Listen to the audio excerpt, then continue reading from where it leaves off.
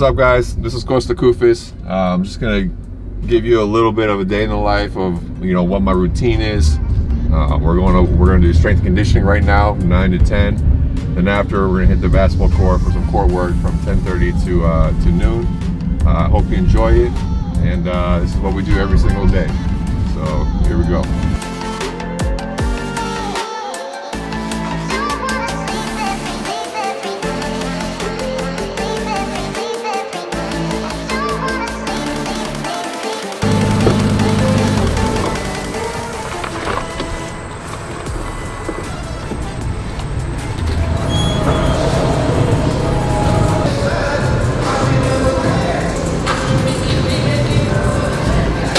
Tuesday's typically leg day for me and Eric.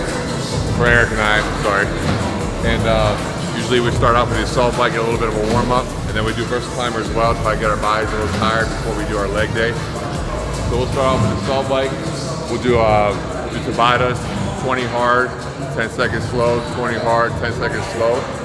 Then after that, we'll do Tabatas with vertical climber. So what Tabatas is basically a form of conditioning where you do short spurts, a little bit of a break in between. You do a short spurt, a little bit of a break in between. So I mean, it's great for conditioning, great for basketball players like us, and hope you enjoy it. Here's part of the day. Leg work. Assault bike.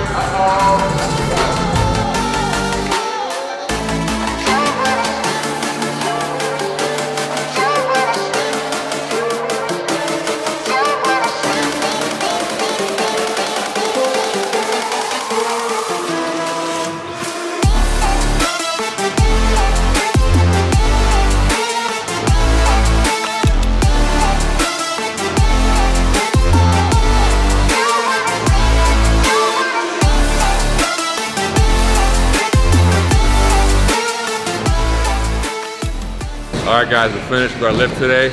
Eric and I did leg day again, as you know, pushed it hard. Now we're gonna head to the court.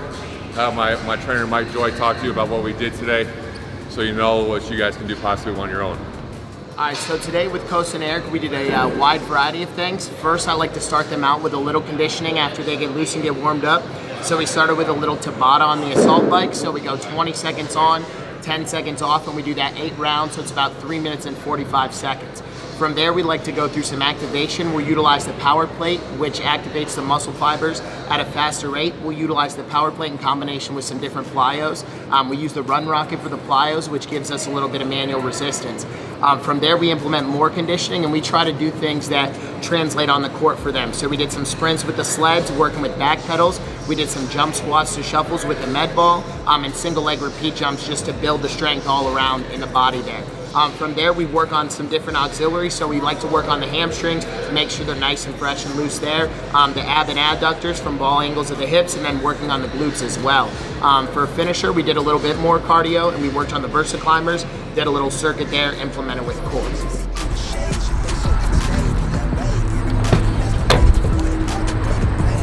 All right, guys, we're off to the gym. Just got done with our lift. Rolling in the beautiful city of Canton, Ohio. Beautiful day. Have some fun on the highway before we get there. Rip it up a little bit in the GTR.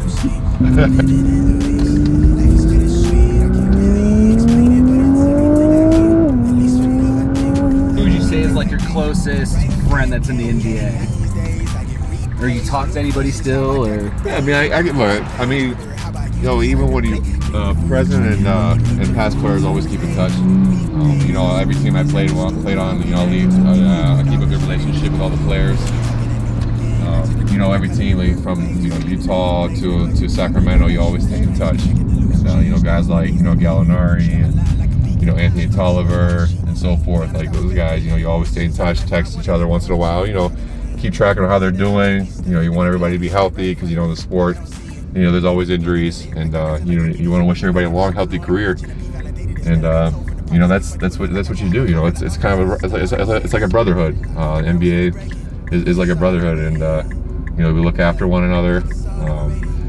Obviously in competition, you're gonna have tempers flare, but that's part of the game. That's how you're competitive, and that's how you want to compete. And that's how you become better as an athlete.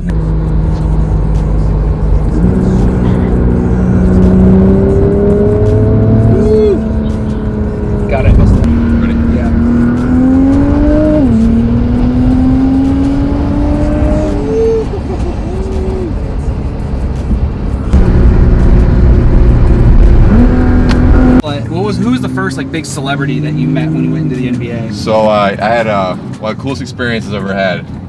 So when I was in the Utah Jazz, we were playing the Lakers in the playoffs, and usually celebrities would sit right next to the benches and stuff like that. And I remember getting checked in, and it was Sylvester Stallone and Jack Nicholson right next to each other. And I mean, he messed up my name really bad, but he was like, "Kostas, good luck out there."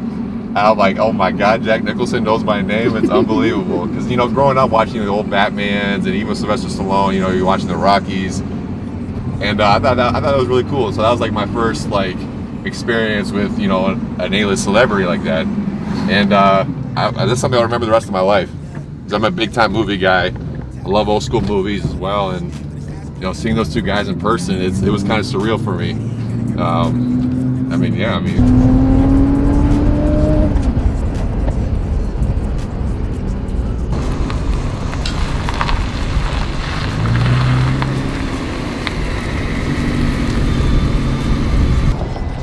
All right, guys, welcome to the basketball court, the J. Babe Stern Center.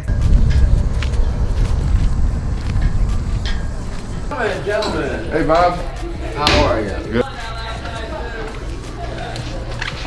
What's up, Sean? What's up, Shay? What's up, bro? Eric? What's up? Cool.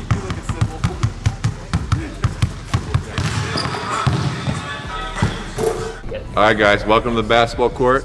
We got one of my boys, Sean Serban. We all grew up together in high school, along with Eric. And you know, today we're gonna do some skill work, you know, ball handling, shooting, some post moves, and then ended up, you know, with a burnout with some reps with shooting. So hope you all enjoy it.